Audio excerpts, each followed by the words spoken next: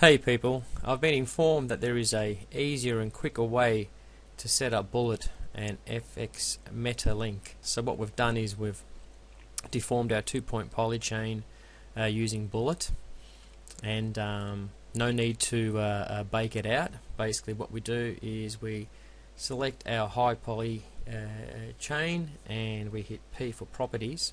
If we go to the deform tab, we go over to the edit nodes and click on that and basically just search for Metalink, select that and plug that into the input of the displacement, click on the Metalink and link to our 2-point poly chain, and there we have it.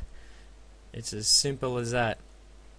No baking and no cloth, just Bullet and Metalink. So I hope that's helped. Thanks. See you next time.